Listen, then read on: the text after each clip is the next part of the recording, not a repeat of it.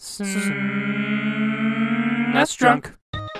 As you know, Nintendo loved to add the word super to a lot of its Super Nintendo games. I guess maybe because it was meant to imply that these were better than mere NES games, which had regular old Castlevania, Double Dragon, and Adventure Island to name a few. But Super Nintendo had Super Castlevania, Super Double Dragon, and Super Adventure Island. And yeah, those games were all pretty substantial upgrades in one way or another, whether it was the gameplay or the visuals or the music or whatever. But then there's some games that were given the Super moniker that were decidedly unsuper. For instance, Putty is a game developed and released for the Amiga in 1992, so then we got Super Putty for Super Nintendo in 1993, and it's pretty much the same friggin' game. Seriously, this looks like an NES game at best. You play as Putty, who lives on Putty Moon, only one day it gets invaded by an evil wizard named Dazzle Days, and Putty is somehow banished from Putty Moon to the planet below. So to get back home, Putty needs to collect these little bot things to build a huge tower that will reach back up to Putty Moon, so he can climb back up and exact his revenge. And I don't blame him for wanting to get back, because where he's trapped now is the most Amiga-looking game to ever Amiga in all of Amiga land.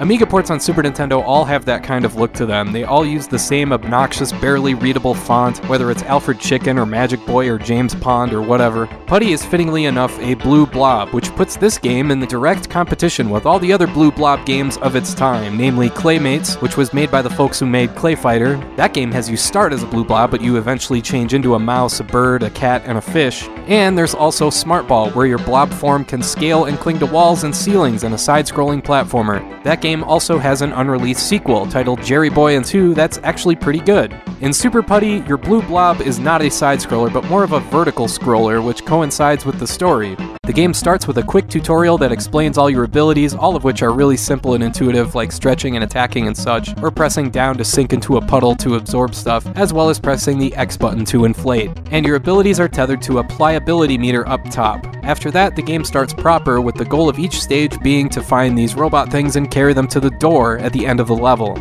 The in and out numbers up top tell you how many you need to move on with the game, and you can just absorb them, and you see it appear in the upper left there, and you carry it out the door. You can only carry one robot at a time, and in the meantime, you've got enemies coming from all over trying to get at you, and later on, the bots that you're trying to collect are seemingly trying to get away from you, bouncing around all over the place. There's 6 total levels with at least 3 stages each, and unfortunately there's no passwords or save battery here. You gotta beat this one in one sitting.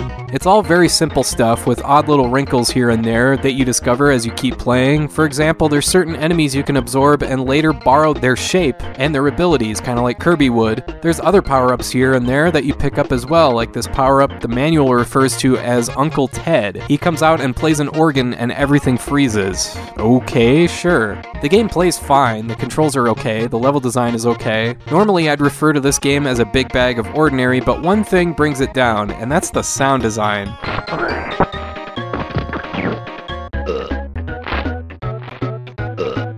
I don't know if I'm playing Boogerman or Super Putty, but all the squeaks and squeals and fart sounds really got old after a while. This is one of those games I just mute the TV and put my headphones on.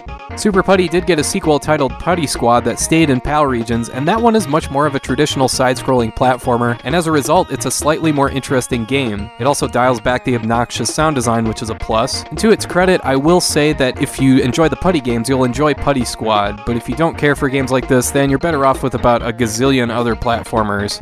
Anyway, yeah, throw Super Putty into the tepid recommendation pile. If I were to make a power rankings of the best games where you play as a blue blob, number 1 would be Claymates, numbers 2 and 3 would be Smart Ball and Jerry Boy in some order, and number 4 would be Super Putty. It's not that it's bad, it's just staggeringly ordinary, with a couple really annoying qualities. It's one of those cases where it's perfectly okay for what it is, but if you went your entire life never having heard of this one, it's not like you're missing out on much. And I want to thank you for watching, and I hope you have a great rest of your day.